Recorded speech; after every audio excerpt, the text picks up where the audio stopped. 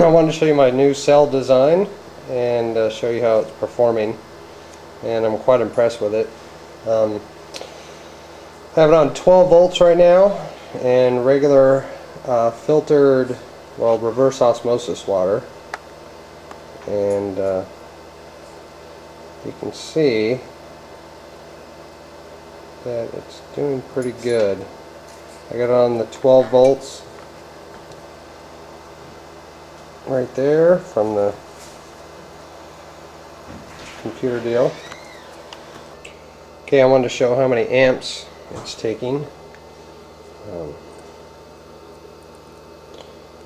create that amount of hydrogen.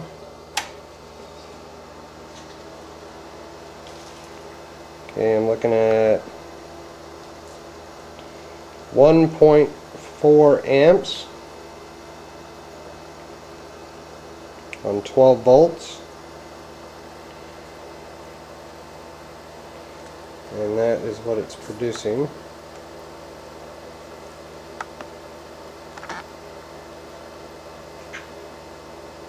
Okay,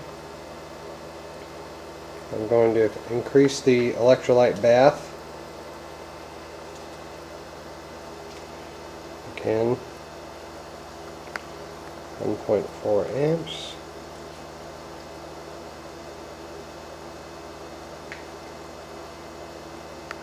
Alright.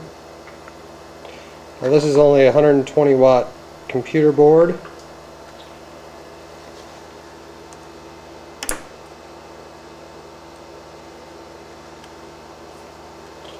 So I can only go up to 10 amps max.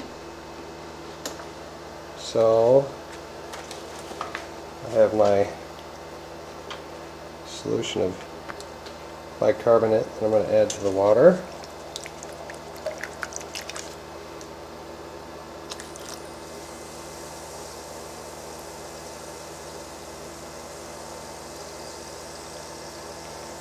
And that was about 2 teaspoonfuls, and it is going crazy. I'll turn it off, let it settle.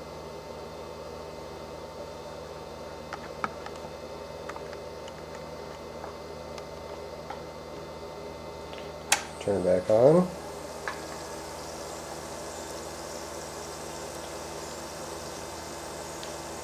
I'm going to measure the amps. Okay, I've got it up to just at 6 amps and dropping.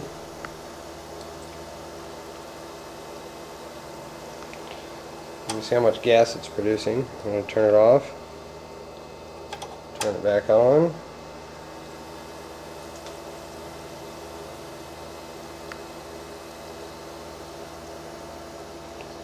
Again, 6 amps and dropping. The longer it's on, it drops the amperage. I'm trying to hold this together. Okay, I'm going to show you how this is set up. Okay, this is how I have it set up. We have negative, 2 neutral plates,